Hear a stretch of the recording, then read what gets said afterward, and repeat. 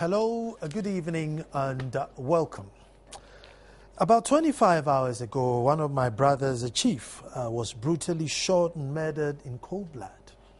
The incident occurred after several death threats had been made towards Nana Kwaku Jima Akwana, the traditional ruler of Siakwa in the Bron Ahafo region. Two of his cars had been torched 3 months prior to his murder.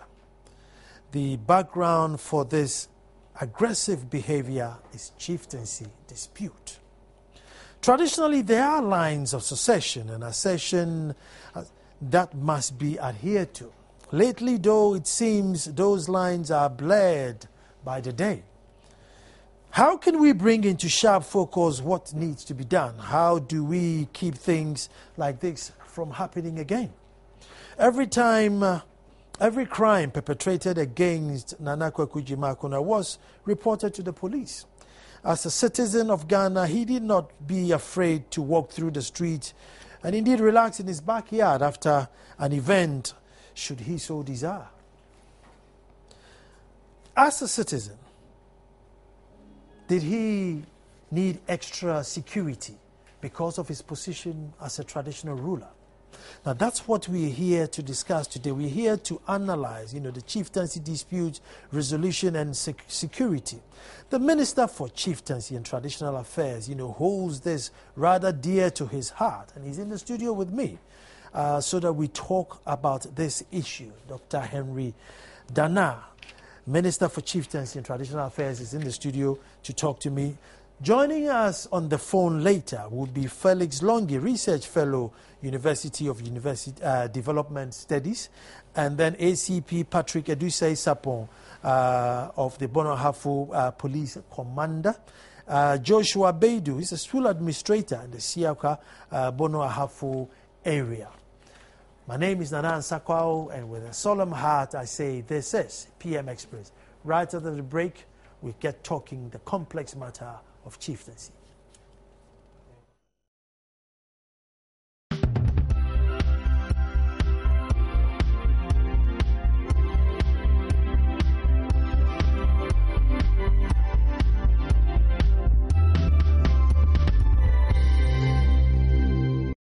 Seydou Dana, you're welcome.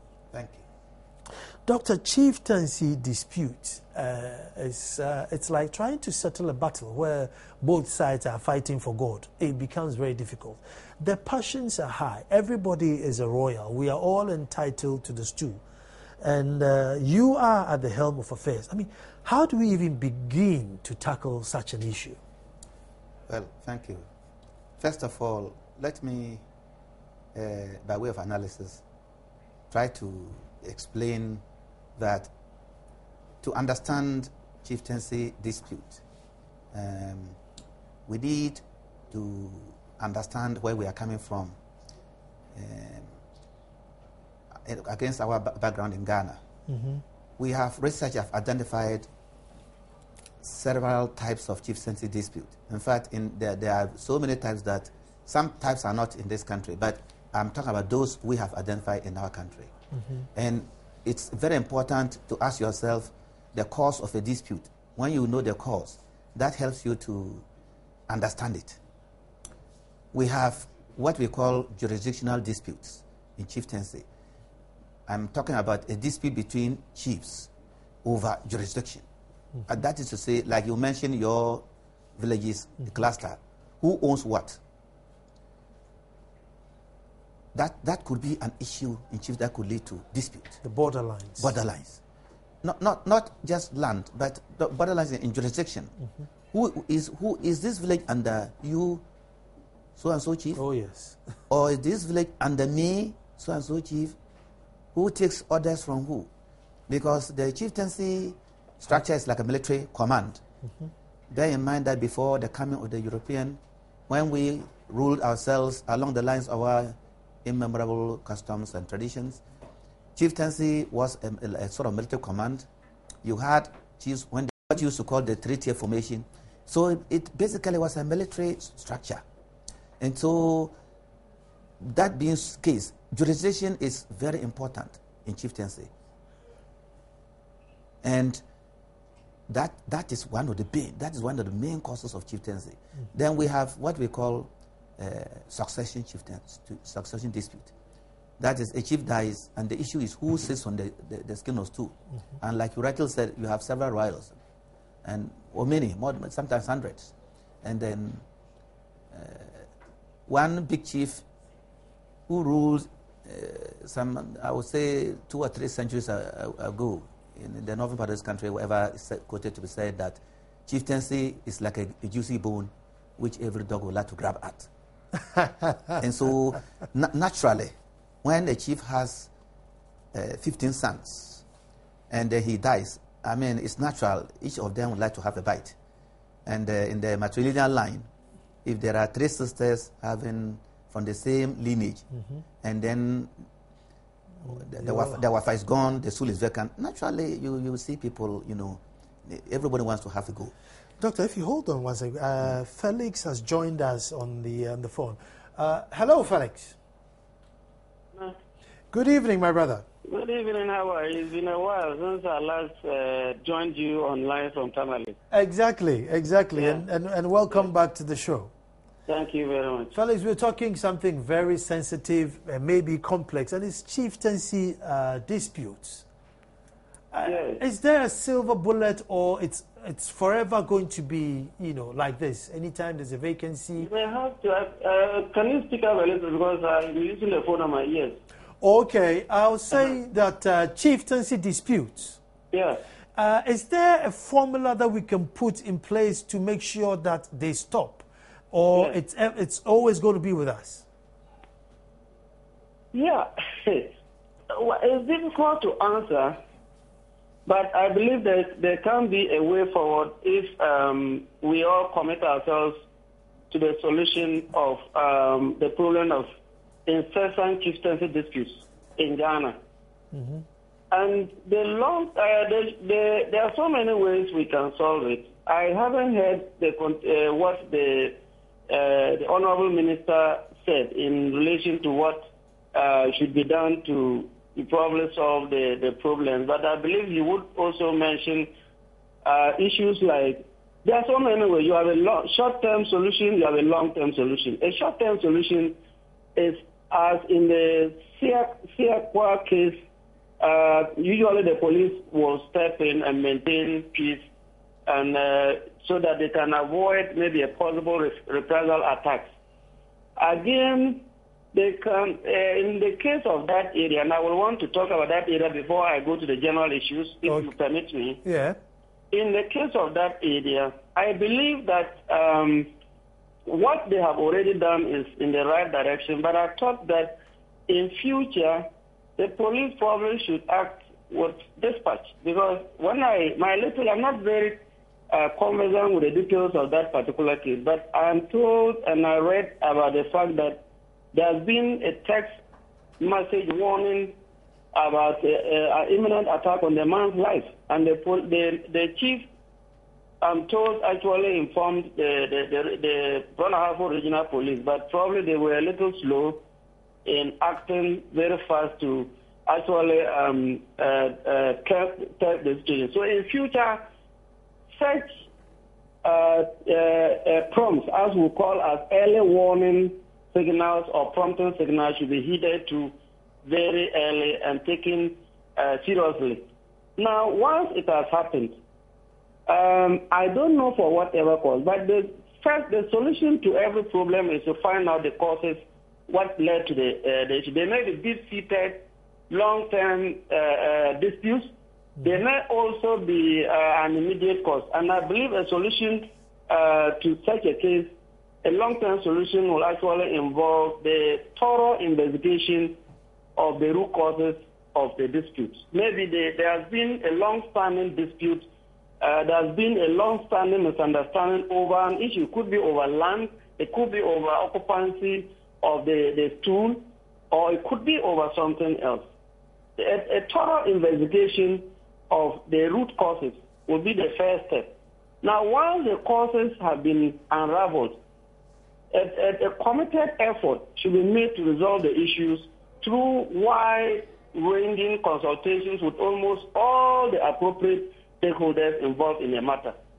If it is 2 factions or 3 factions or how many factions, attempts should be made to address those issues.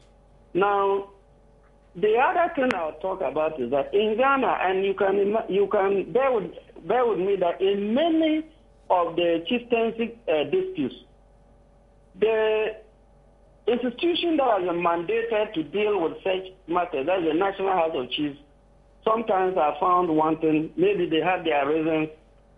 Maybe they have some shortfalls. Maybe they have not been equipped. They may not have been empowered, either economically, legally, to work or to discharge the duties that the Constitution or their establishment expects them to do. Okay, Felix, so hold on there. I'm going to take a quick break because I'm glad the organ grinder himself is here, and then we can find out from there. So I'll take a quick break, and then when we come back, we find out that what role does the what can they play? So I'll be straight back. Okay.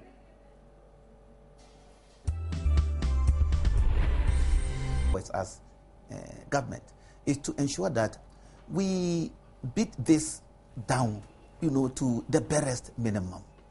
And some of these disputes could have been prevented, could have been averted. And this is what we should be doing.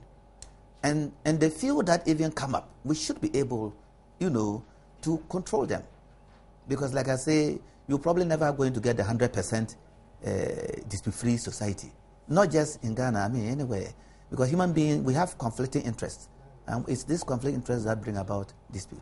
But coming back to the other issue in Chieftancy, what steps do we do to get this done? And that's why in our constitution we have provisions, and the Act, Chieftancy Act, we codify lines of succession to stools. The issue is, if you, like you said, in some areas in Ghana where you don't have presence of police, government, but you have chiefs, ask yourself, how many chiefs do you have in Ghana? And you'll find that there are numerous. And a small stool or skin of a village of just 50 people could equally be a source of a dispute leading to trouble between big powers in chieftaincy. So a dispute could come from any angle. But of course, in the research, we normally start with the paramountcies, the downwards, in the order of the command theory. So we have done some work, and we have got some laws, and we are still feverishly continuing to, as I talk, we are getting some through. And at the same time, I was in a meeting before I came. We're working on an amendment of the Act to Parliament about this idea of disrespecting the authority of a chief or not to respond to a chief's call, the punishment. The chieftaincy disputes that we have, what I want to say is, it is in the interest of everybody that we don't have chieftaincy disputes. Sometimes sheer love for power, chiefly power, drives certain people to certain extents. And I always say that there is this proverbial story that I've heard from some chiefs, elderly chiefs, of somebody who was staying with a junior brother, and they are all royals from the same mother, the same father. And they lost the uncle, who was a chief. And this question came up as to which of the two should sit on the stool and rule. And the elders, in their wisdom, decided that it should be the senior brother because he's older, he's the elder. Well, one would have thought that should have been the end. But the junior brother kicked against it with the explanation that the senior brother has not traveled widely, and so he's not very knowledgeable. And the junior brother, has traveled far and wide, and he thinks he's more equipped to be a chief. And the elders put their foot down, and they installed the senior brother as a chief. This made the junior one piffed, and so he organized the young men in the town, to the effect that this rule that is there, that when you go to tap and wine, you bring something for the chief. If you go to bush, you get animal, you bring something. If you go to get something, you bring something to none. This young man organized the people to say, this is a very bad custom. After all, when you go chasing a grass cutter, does the chief go there to help you? So there was a looter. And, you know, it got to a point that it was so bad. And a meeting was convened by the elders. And the chief, the very wise chief as such, he stopped every other elder from talking and decided that from that day onwards, he has accepted the amendment, and the good old custom was changed. And from henceforth, if you went to kill a grass cutter or a bush cow, whatever, bring to the Nana whatever that you want to bring him. If it's the tail, if it's the intestines, he would accept it in good faith. And so the tradition was changed.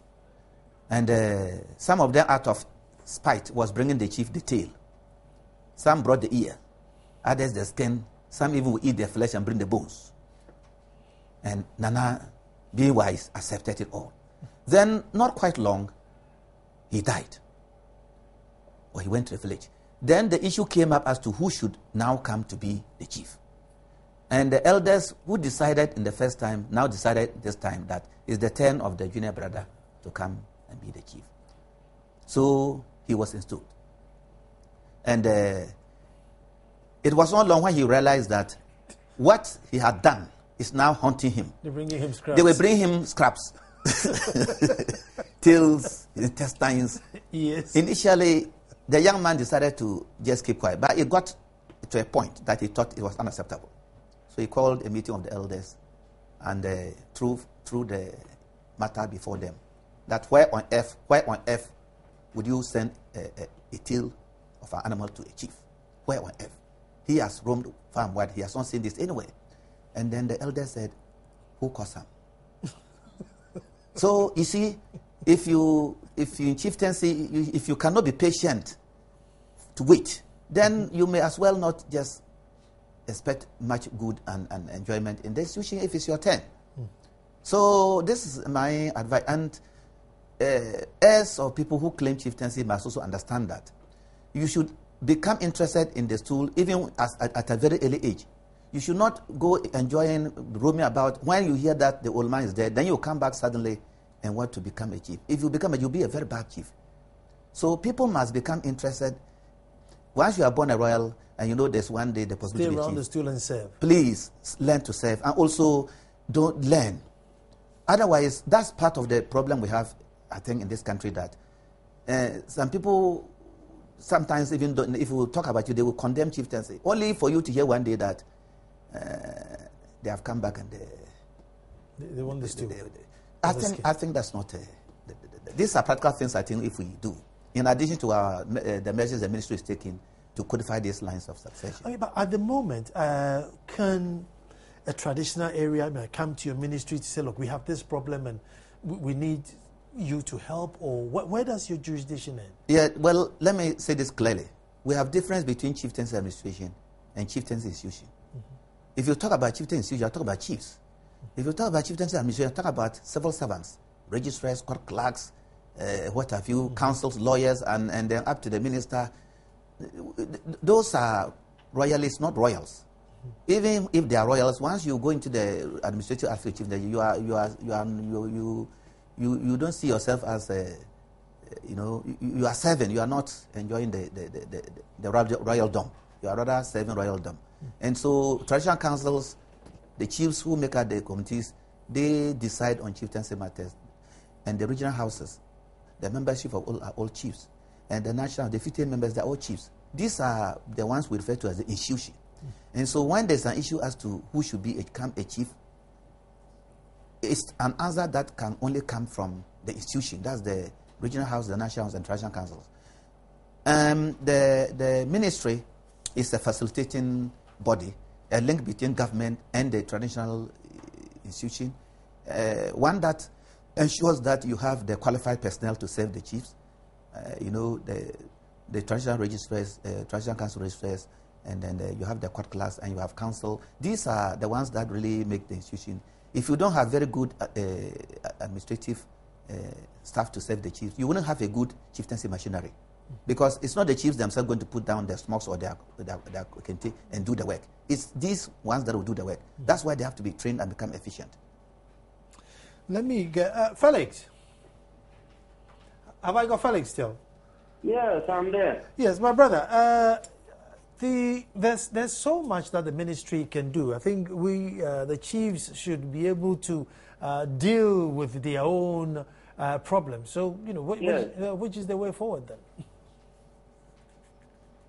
Come again? I said, so how then do we solve it? Is there not going to be a silver bullet? Should we take district by district, drag them all to court and say, this is how the hierarchy works in this area, signed and sealed, let's move to the next district?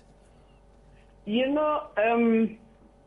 left off on the point that the National House of Chiefs, the solution or the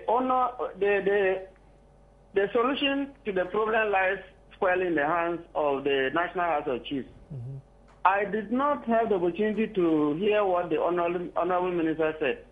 But if I have to ask your question, answer your question, first of all, still we will have to give the House of Chiefs the chance to handle issues of purely traditional nature like chieftaincy disputes.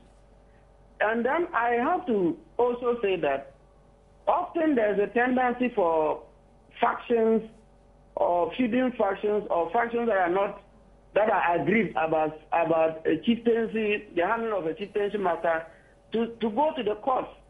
And I'm sure the Honorable Minister, who I know is also a lawyer, will tell you that court solutions have not been able to actually deal decisively with chieftaincy disputes. What they do is simply to compel or restrain the factions for a while, and before I realize the thing will simmer up. Now, back to your question as to how do we now resolve it in the current state of things. Yes, the centralize the solution first the district level where they have traditional councils. If they are unable to resolve it, there's a higher hierarchy like the regional level.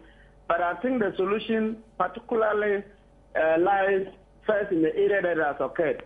What I think also is a problem, and I believe that is just that there has been a disconnect, is that I believe there's a lot of information, particularly at Institute of African Studies, about research findings and documentations on stool histories. I remember while I was a student in Legon towards the 1990-2000, I participated in a full data collection in that respect. And I believe that if the House of Chiefs and probably the Ministry of Chieftaincy Affairs contact the Institute of African Studies, they will have information pertaining to stool histories of nearly every traditional area in Ghana. And those stool histories will point to the succession plans, the roster, those who are royals, and who should come next. Those issues, I believe, are all documented at the Institute of African Studies. Now, if we deal with research findings, if we make use of research findings of this nature, I believe it will go a long way to help. We will now be left with enforcing compliance to what the research findings say. If there is still a gap in the data, I think research institutions can be empowered to deal with this issue once and for all, because now we are all undergoing different transformations. There's modernity, and even the young men today have a different thinking as to how the chieftaincy institutions should look like in the first place.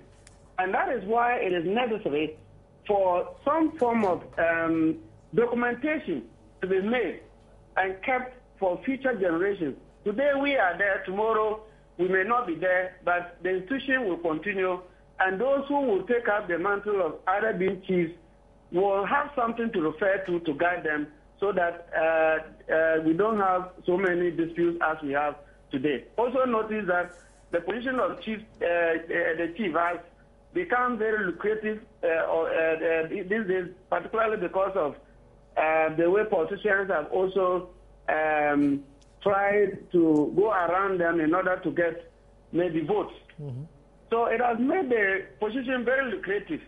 And apart from that, the land that, particularly 2 lands that have always been under the control of chiefs, the value of such lands have appreciated over the years.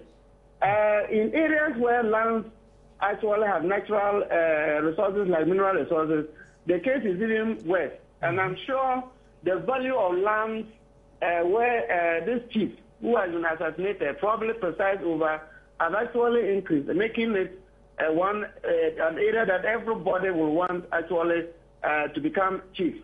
So these are some of the things that probably, if they are taken on board, it probably will help us to solve this period of chieftaincy disputes once and for all. Doctor, you want to react to that? First of all, let me say that I wish that this particular contributor could mention the research he knows in the African studies, because I've been in the research in my business as well for a long time, and I'm not aware of. So if I'll be very happy if any certain he says of every traditional area, I'll really be very happy, because chieftaincy research is not easy. I mean, it's governed by law. What that means is that there's a procedure.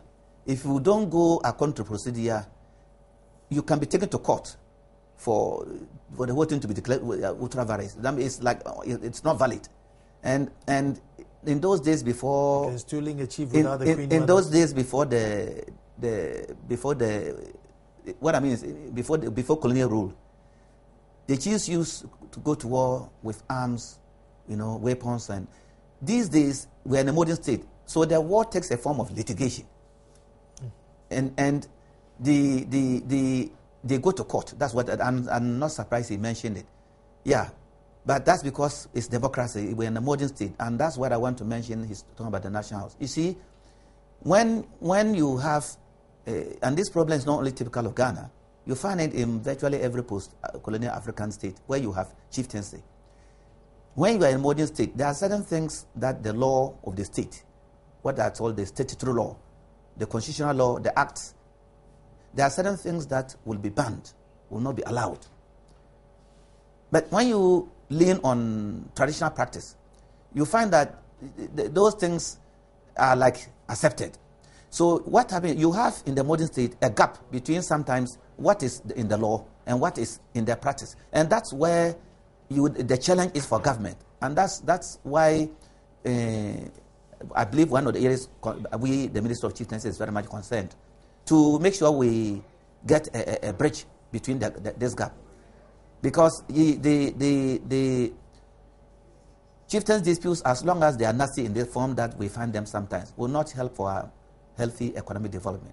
And so that is why this structure is there, the regional national, to look into the disputes, the cases. Mm-hmm. But there is also a good reason why government doesn't interfere, because the Constitution says that the institution is protected. And so if my ministry were to start to, I remember that somebody asked me that HE dispute, Minister, have you got their factions? Who do things there? Have you listened to them? I say, no, the minister is not supposed to give an answer to the Teshi people that, look, this man, he should be the chief. That is not to be done. If I were to do that, next time I'm not minister and somebody else is minister, what about if he come and tell that, you go, let this man come? And if that were to happen, the institution will not be able to play the role it's playing now. Mm-hmm. People should bear this in mind. And so the judicial process may be slow in the regional houses and national house, but they are working. They are disposed, okay, but more are coming. The other time there was a program, somebody asked me that he thinks chieftaincy is outmoded and archaic and should be abolished. He thinks it's lost its importance. And my reply was that if indeed that thing, if it were so, why is it that more and more Ghanaians want to become chiefs, like he was saying? If the thing is smelling, I would have. But you see, people have different reasons for. But let's say that what we have to do as a nation is to, like he says, parcel it in such a manner that it would promote our economic development, so that those parts of it that encumber or that are cumbersome, we would, in our way, as a nation, probably, and not to use violent means, but to the people themselves they should be made to see need to drop them. And I believe we are getting there. some time ago, certain practices, these days, people, even when they say them, they themselves know that what they are saying is in the modern context. Well, well, here I am, TV presenter, by all means. And I'm sure many years ago, it probably wouldn't have been heard of. So the times have changed. I'm going to take a break. And when I come back, just briefly, I want to find out that is the struggle for the stool not part of the value? Because if the stool was just there and nobody wanted it and they were carrying it about, do you want it, it probably wouldn't build any value. We should struggle for it. Is there a valid point? I'm coming straight back. News and events. Yesterday night we had information that about 8:40 thereafter, Nana was relaxing in his porch in his house. The wife was in the room watching television. Suddenly there was a gunshot. So the wife got up to go out to find out what was happening. But as soon as she got up, Nana also came from outside into the hall, breathing blood. So the wife heard Nana, sat him down, called another niece of Nana. Then they rushed Nana to hospital after calling for a car. So that was exactly what we have been told happened. Sad story. Any suspects so far? So far, we have not made any arrests. We have launched investigations into the case, and so far, no arrests have been made. The story goes on to say there were some threat messages, threatening messages that came on his phone, and he reported it. Were they followed up as to, where the numbers came from, if all numbers are now registered? Some of this information, you would like to keep it a secret so that we follow those leads and see where it can take us. Okay. Again, 3 months prior to this, there were an angry mob, if I may say, that came and torched 2 of his cars. Indeed, he had to come out and I think extinguish them. Could they be linked? Were those people or those perpetrators arrested? Yeah, some people were arrested in connection with the 2 cars which were set at police. Investigations were conducted by the police at Sekwa, but they realized that they don't have solid evidence to charge them with anything, so they were released of bail while they were still continuing investigations. For now, we don't want to jump into any hasty conclusion by saying that that incident may have a link with the current one. We don't want to rule out anything also either. Okay. So we have thrown our net very wide so that anything that comes in, you take in and work on it. SCP, 2 more questions before you go. Did Nana need extra security men? I mean, could you have provided him with 1 security man or 1 policeman to give him that extra security? No, there wasn't, because there was no problem in Sekwa. Nana is a business contractor. He spends much of his time in Sudan and also goes to live at Sekwa. So he was alternating between Sudan and Sekwa. And anytime he goes to Sekwa, he was a free person. There was no incident whatsoever at Sekwa. So there was nothing which prompted the police that Nana's life may be taken, and therefore we have to provide security for him. Sekwa is a very peaceful town. Everybody spoke well of Nana. So there was no incident which alerted the police that something may happen to Nana, for which we should have thought of providing security for Nana anytime that he was there. Sad story. But, I mean, putting your ears on the ground and being that it's chieftaincy, were there no chieftaincy dispute, maybe a group saying that maybe the way in which he ascended the throne, they are not happy with, or he wasn't the one to go on the throne, maybe it was somebody else? Because we hear these stories most of the time. Were there no stories like that in Sekwa? Nana has been on the throne for about 15 years. And the choice that we made was that nobody is also claiming to be the chief. So there was nothing like Nana was fighting over someone over the 2 or whatever it is. So there's no problem getting to chieftaincy after Sekwa. Well, it's a very sad story, but ACP, thank you very much for shedding light onto this story for us this evening. Thank you very much. That's ACP Patrick Edusei Sapo, police commander in Bono Ahafo, and so I'm sure Sekwa definitely falls under his jurisdiction. Doctor, I'll start with you before we went on the break. If a stool or a skin is vacant, shouldn't there be that little, interest, there's sort of struggle, maybe not necessarily fight negatively, but, a positive struggle to say, no, I want this stool, to show that there's some value in it? Well, it's order. That's why some scholars have described chieftaincy as a democratic institution, because normally they nominate people, they select. You normally have 2 or 3 people, and eventually, one gets it. I mean, it works perfectly in some areas, and so there's nothing bad about it. But let me just make a comment. I mentioned that we have different types of disputes. I very much liked the way the ACP put it. Further questioning in certain issues will not help. The fact is that even in chieftaincy, we say that there are some areas that are not researchable. You cannot go into somebody's stool room to research his black stool to ask him what fouls or what he does in his rituals. But we know that this is happening. So you use other means, other knowledge, and that's why sometimes you leave it to the person's own professional. That's why people are trained. And what happened, this particular side is the tragedy we are talking about. It could have been due to so many things, But there's one particular type of dispute which I didn't touch on. We call it palace or silent dispute. That is, in a village or town, there may be a quarrel between royals or Ahifo, or in the palace. It's not discussed in public. That too can be very, very dangerous. But if royals are having their quarrel, who are you to, go even to ask?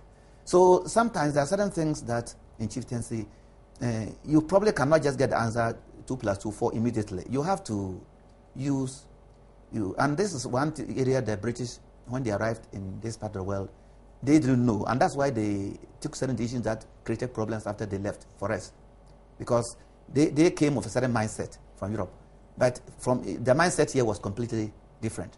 So it's just a matter of one cannot even say right now that this is the cause of what. Yes, there may be a kind of dispute, but if all you know, it may not be a dispute, but it may just be a criminal action, a criminal act.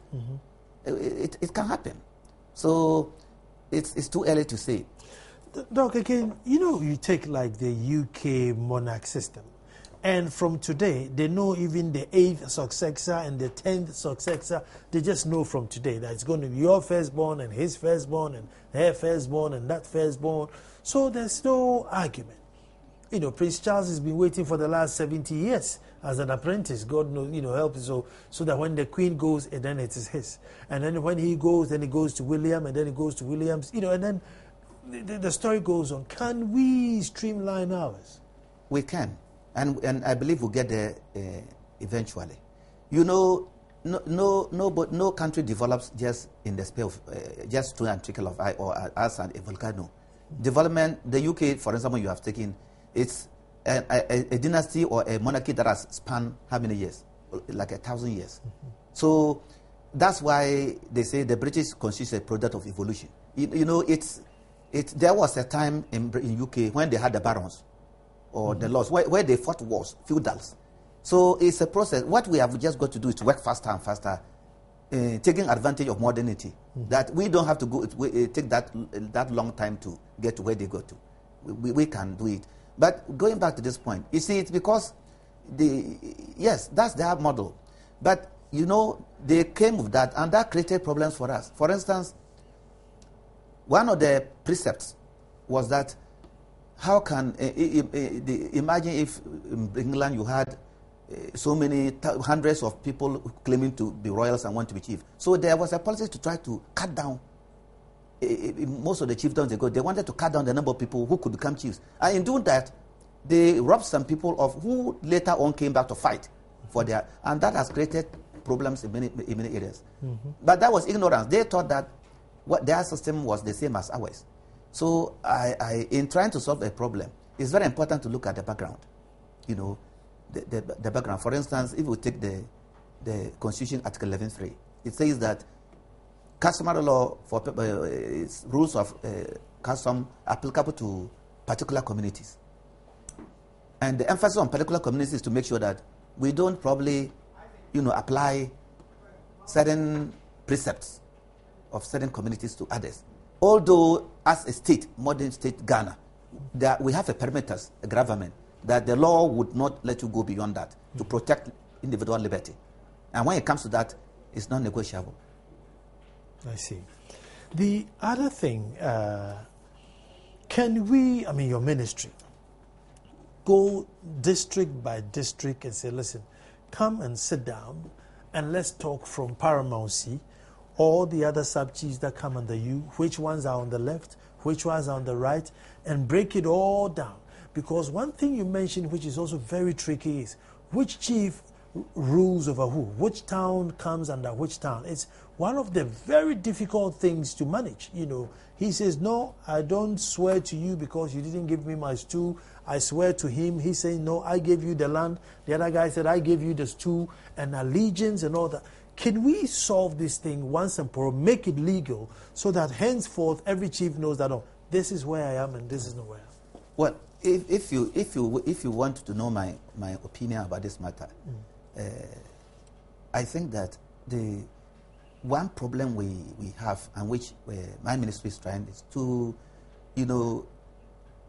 I always say that if you pass a law, like the legal thing you are saying, legal dog, if you do all that, but if you don't sensitize and educate the people about it, you don't achieve much.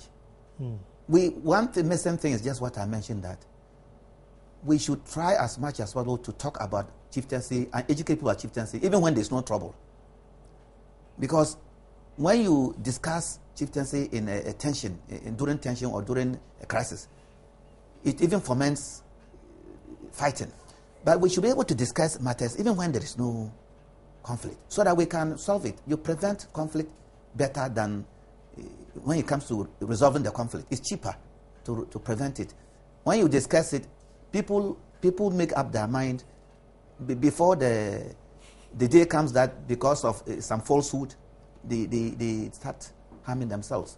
We should really educate people, and that's why I think what we are doing is useful. People must understand that the institution, it has problems, yes, but then the institution has certain good parts, and most of the time the good parts are not highlighted. That's one. And so if we only talk about the troubles, and each time we talk about it, it's about something happening, I don't think probably that will give a good image or a good understanding of the institution. I think that if we're to go district by district, like you're saying, probably the best is to start from the angle of sensitization. Because any time we have done codification, we normally have what we call orientation workshop.